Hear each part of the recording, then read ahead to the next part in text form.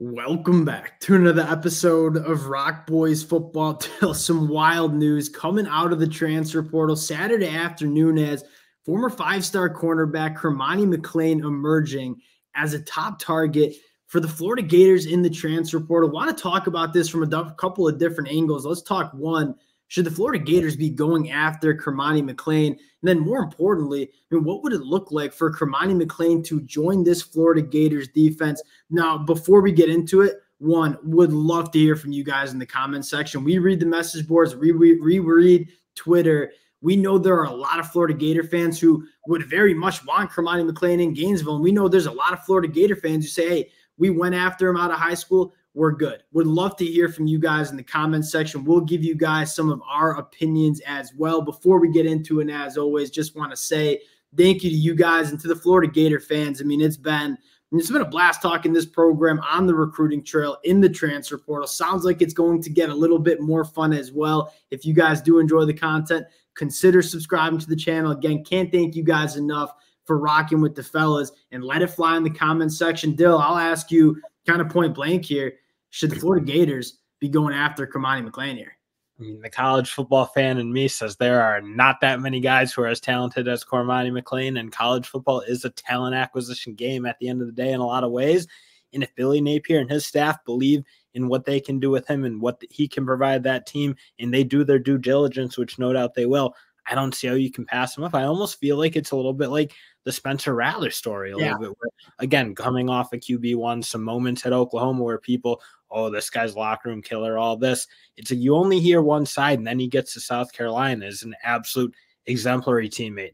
Deals with a lot of difficulties with like that offensive line not playing well, some things around him. Never complained, never had bad body language, no issues at South Carolina, and had a lot to do with them having that magical year in 2022. So, again, you hear the one side. I just like, if they believe in him, they believe in him. I think from the bottom line, it's like it makes sense for kids to mature. Like I think back to when I was a 17, 18-year-old kid, I made a lot of mistakes, right? And when the spotlight is on you, like it is for Cormani McClain, your mistakes get highlighted to the whole world. And so the way I look at this situation, I kind of go and agree with you. One, Spencer Rattler, I think, is a phenomenal example of a guy that, all right, locker room question marks, comes to South Carolina, was an A-plus teammate.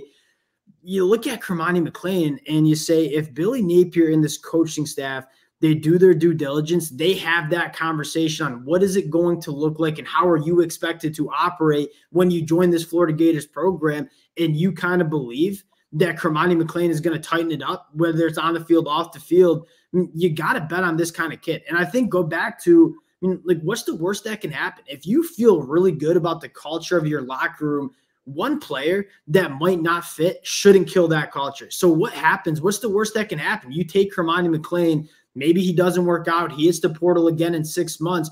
But what if he does work out? You're looking at potentially an all-American caliber cornerback because you have asymmetric upside, right? I'm kind of with you. I don't totally see what the downside is because, again, it's like with the new way of college football, guys just leave. And if they leave, each go their separate ways, no harm, no foul. It's like, yeah, and you're right. If he works out, you're looking, and we look at this Florida secondary right now, some of these young guys in it, and you look at what that could be. That is unbelievably exciting what that secondary could be if you have a really good cornerback. So you look at the 2023 class, right? The guys who are true freshmen for the Florida Gators, right? You'd add Cormani McClain into that class. You would have Jakeem Jackson and Cormani McClain on the boundary. You would have Sharif Denson, who I think is a phenomenal player playing that nickel. And then Jordan Castell and Bryce Thornton at the safety position. That is one of, if not the most talented young secondaries that you'll see in college football. You look at Austin Armstrong, how he wants to operate. He wants to lean on that back end of the defense, put some guys on islands,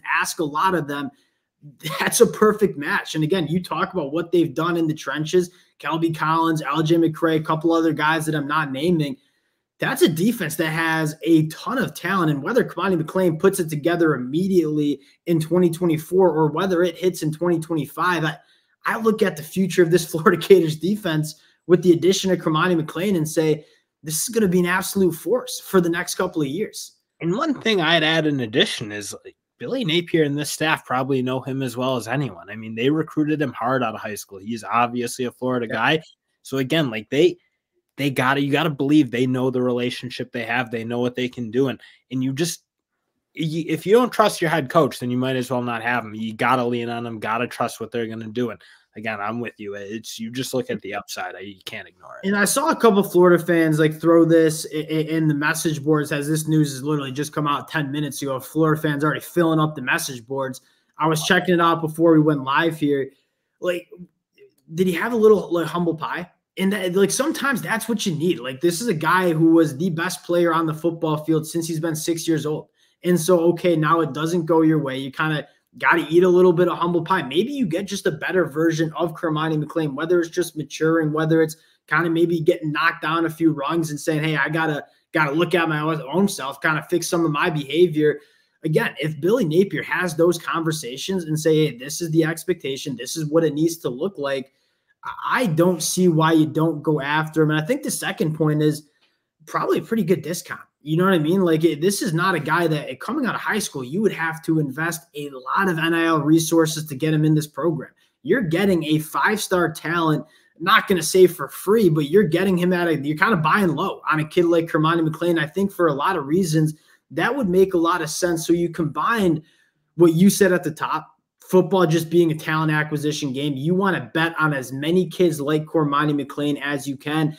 And then you combine that with just the idea that I don't think this is like a super high risk acquisition. Like, you bring him in, he doesn't work. You're right. It's not like the Dominic Williams maybe sweepstakes where Brian Kelly even came out and said it. It's like, look, what do I tell everyone else if I bring a guy in and who knows what the numbers are? People all the time, but you get a sense there maybe was a number on it. If you bring a guy in, that's very disruptive, especially if they don't produce. Like, if they're really good, fine. No, well, whatever. If you're a good player, you're a good player.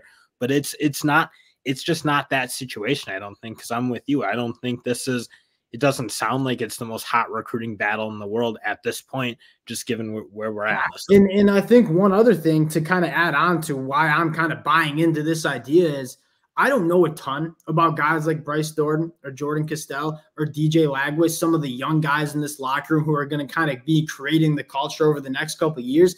From what I've seen, like, I trust those guys. And so you get Cormani McClain around those kind of individuals, those pros who are 18, 19 years old, like, probably just going to get the best out of this guy. Good competitive room. I'm with you. I think that's a big factor in this.